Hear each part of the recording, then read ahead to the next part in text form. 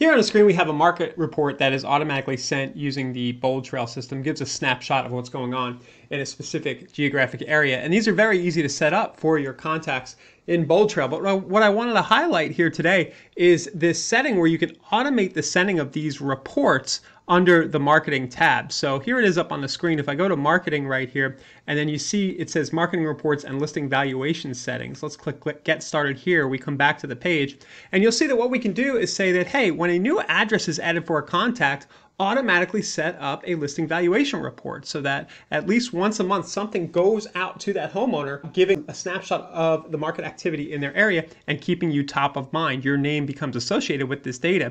And you'll see here it says if there is no address, apply the following. This is pretty interesting too, where if somebody views a listing on your website, they don't have an address associated with their contact record, it'll actually send these market reports out so that they're getting relevant real estate information from you. So once a listing is viewed, use that area to set up a market report.